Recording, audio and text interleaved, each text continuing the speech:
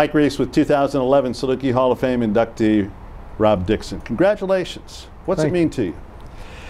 Well, it probably the best part of it has been remembering times that maybe I hadn't thought about in that level of detail until this honor was very surprisingly bestowed upon me. Mario Mocha called me in the fall. Must have been about October, and I was quite surprised but quite pleased. And I'm sure you wonder, you know what, after 30, 35 years, anybody remember? Yeah. Right? Exactly. And so that has to be a big part of it too. It does. When you talk about remembering moments, Rob, what are some of the moments? Well, probably my first very strong memory of Southern was I was swimming in the 1968 Olympic trials in Long Beach. I was going to be a high school senior.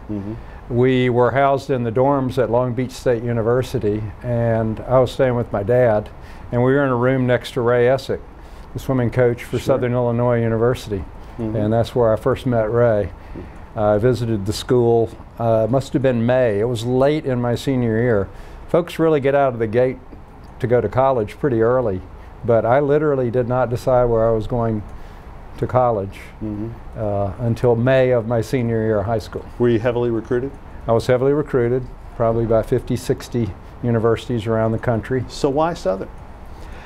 I came here and I just, you know, really liked Ray Essick, and I really liked the guys on the team, and I loved Carbondale. They took me out to, you know, Crab Orchard Lake and the Spillway, and it was sunny and the weather was perfect like it always is in Carbondale, and just had a great time. But I knew that, and I met Gola Waters, who was involved with the business school then. I knew I was going to be an accounting major, pre-law, and so everything just felt really right, and it turned out to be that way. You're a four-time All-American. Did you get everything out of your career at Southern that you wanted to? I did. I did.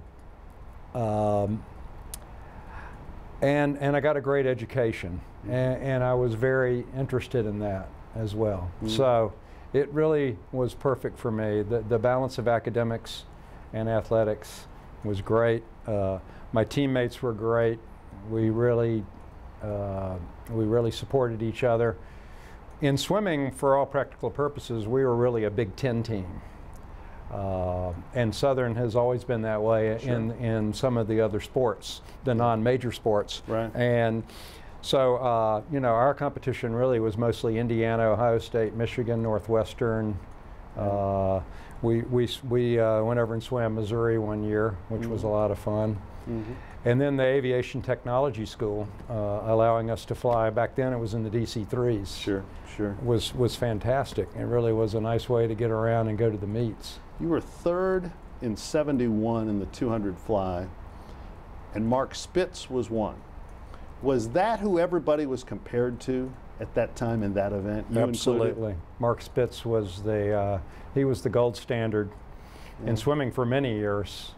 And we saw Mark Spitz because we swam Indiana dual meet every year as well.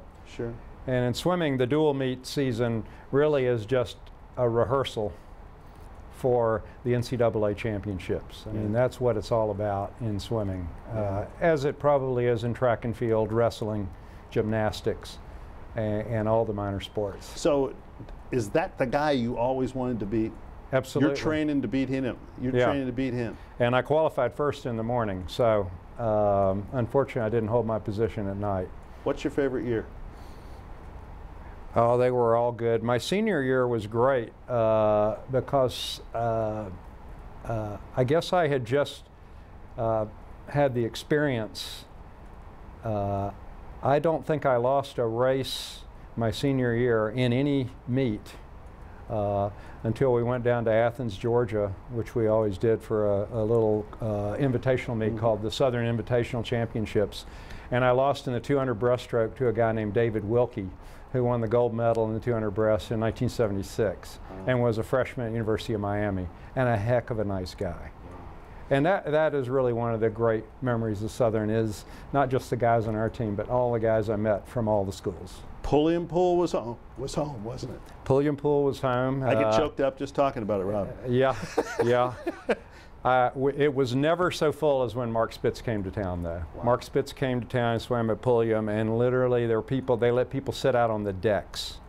Wow. And that was the most women we ever got to a swim with. Perfect. Congratulations. Well deserved. Saluki Hall of Fame. Thank you so much. A pleasure. Saluki Hall of Famer, Rob Dickson.